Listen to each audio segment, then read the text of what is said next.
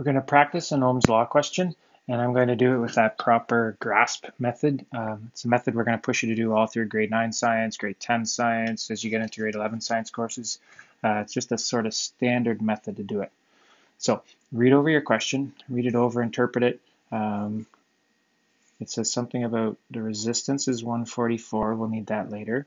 A current of 0.852, and then back here is the question, the voltage drop. So those are kind of the three important things that I need out of the question.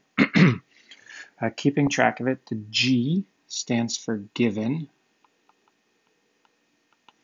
So we were given that the resistance was 144, and it's got those funny units of ohms, and we were given that the current, capital I for current, was 0.852, and it's got the units of amps.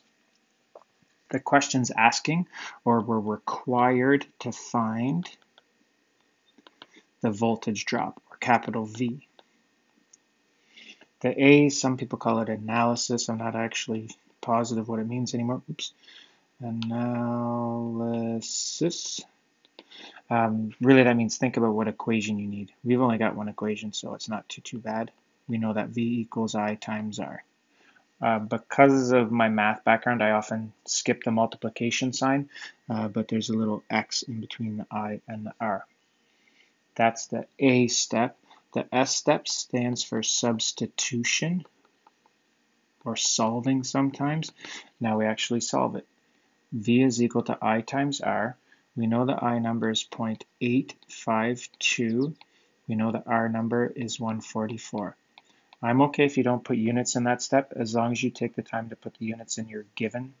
I'm okay if they're not in your math.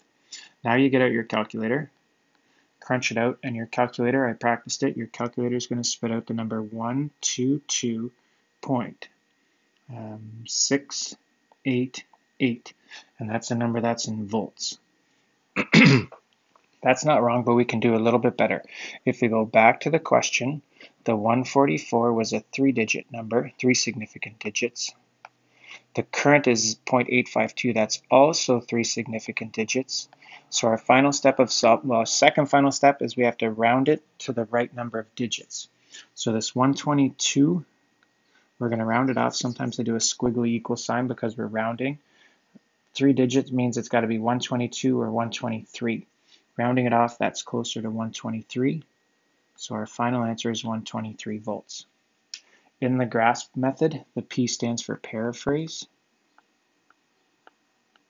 That just means write a sentence to actually answer the question. The voltage drop is 123 volts. That's how you do the Ohm's law part using that grasp analysis part.